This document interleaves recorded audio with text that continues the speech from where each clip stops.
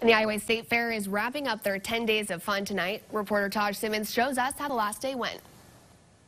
The Blazing Saddle is the epitome of a safe space for Iowa's LGBT community. Owner Mongo Eichelberry hopes to also keep it safe from the Delta variant. I don't want to have your problem infect anybody. Starting this week, if you want to have a shot inside, you have to prove you received the recommended shots of the COVID-19 vaccine. Iowans will do the right thing.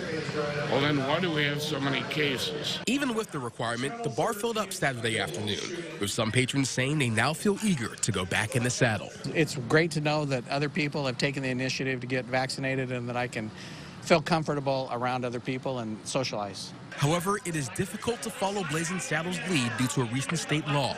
Iowa legislature passed a vaccine passport condemnation in May. It disqualifies businesses and government entities from receiving state contracts or grants if they require customers to prove they're vaccinated. Governor Kim Reynolds rallied behind the bill before she signed it. It's a personal choice, but I strongly oppose vaccine passports, and I believe that we must take a stand as a state against them. Eichelberry says he is willing to risk the consequences because the LGBT community knows the dangers of a deadly virus all too well. I don't need any more dead friends.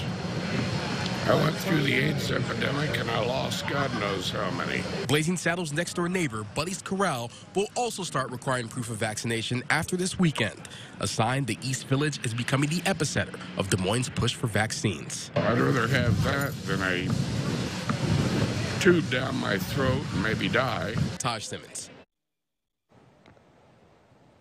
And the Iowa State Fair wrapped up today. Attendance usually break records, but how did it do this year?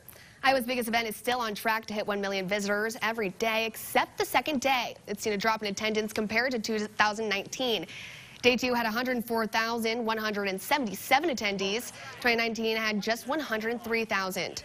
Every other day, though, saw a drop in comparison. We're still waiting for yesterday's fair numbers, but so far, more than 876,000 people have visited the fair.